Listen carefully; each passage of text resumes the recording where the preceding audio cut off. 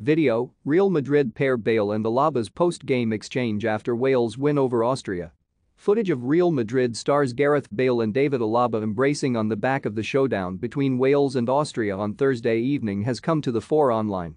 The clip in question of course comes after Wales, courtesy of the brilliance of their talismanic wide man, kept the nation's hopes of a spot at the 2022 Qatar World Cup alive just shy of 24 hours ago.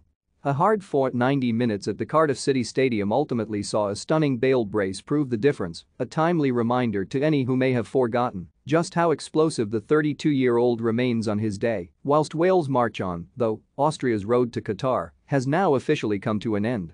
This means that the aforementioned David Alaba will play no part at the latest edition of world football's most high-profile international tournament.